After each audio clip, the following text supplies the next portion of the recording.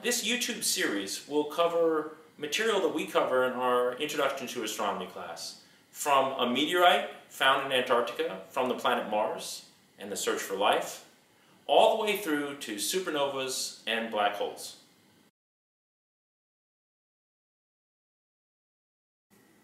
When we look around at the rest of the stars around us, we very quickly recognize that stars come in various brightnesses and colors that correspond to different temperatures and perhaps have something to do with their size or their mass. The first thing we say to ourselves is, what's the range of brightnesses of stars? But when we look out at the sky, all we can tell by looking up at the sky is a star's apparent brightness, how bright it appears from our perspective. Now, does that have something to do with a star's real brightness? You bet. But in order to figure out what a star's real brightness is, we need to combine what we know about its apparent brightness with its distance. If we knew the star's distance, we could take the apparent brightness, combine it with the distance, and figure out the star's real brightness. So the question then is, how do we measure the distance to stars? And there is a technique which we make use of, which allows us to measure the distance to stars in the same way that our eyes measure the distance to someone's hand as it reaches towards us. That's called parallax.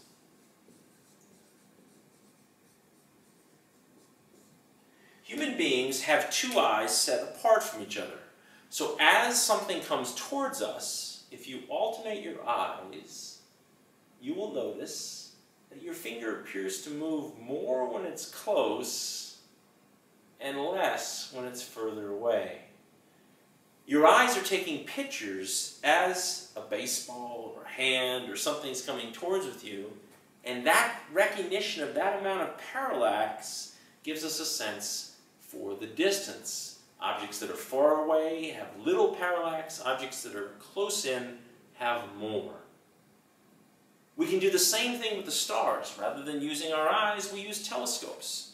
Two telescopes aimed up at the sky, taking a picture from one angle or another, allowing us to see the stars that are closer moving more and the stars that are further away moving less.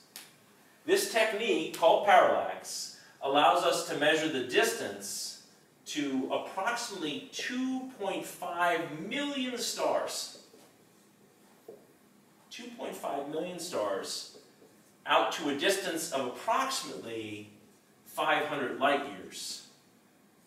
Or, to use another term that we use rarely in astronomy, but another unit is a unit called parsecs. This is about 150 parsecs, or 500 light years.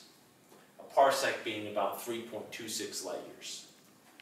Either way, there are 2.5 million stars within 500 light years of the Earth.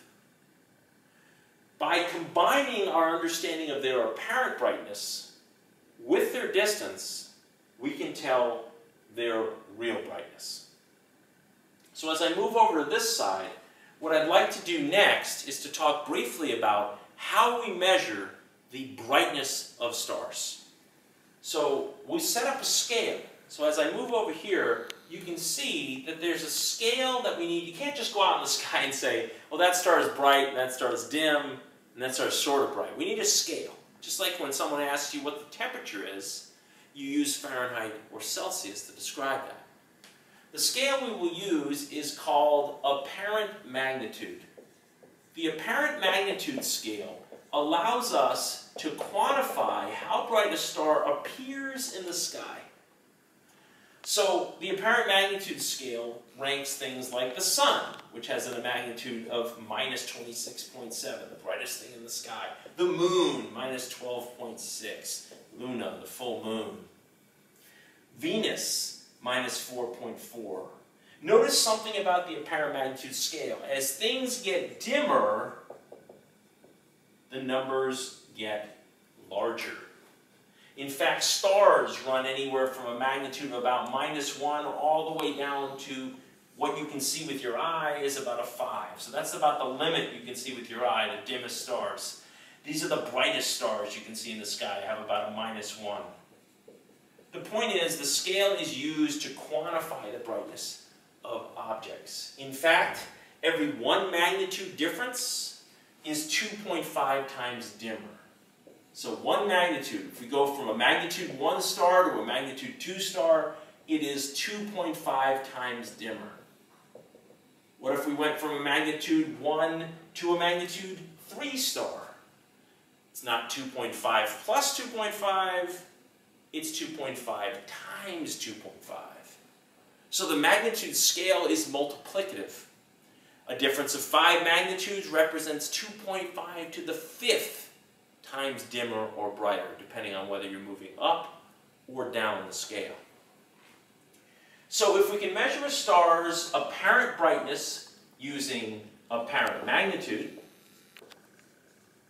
we can measure its distance using parallax, put those two things together and we get a sense for how bright a star really is. To do that, we use what's called the absolute magnitude scale. The absolute magnitude of a star is its apparent magnitude adjusted for distance, so that everybody's on a level playing field. So if you know the distance to an object, you can adjust to what you see. So what we say here is that the absolute magnitude is every star placed at a set distance. That distance is 10 parsecs. If you remember, 1 parsec is 3.26 light years, so everybody is assumed to be at 32.6 light years, 10 parsecs. Move everyone to that distance, assign a number, and you've got the absolute magnitude. To be fair to all the stars, we take the stars that are far away and dim and move them up, the stars that are close in and maybe over bright and move them back. But once we adjust for distance and set all the stars at 10 parsecs, we have ourselves the absolute magnitude. And that is a precise way to measure a star's real brightness. Absolute magnitude. What we will do next is combine that with a little bit more information we know. How do we measure the temperature of stars? How do we measure the mass of stars? And put that all together to see if there's any sort of connection between those variables as we study how a star lives and dies.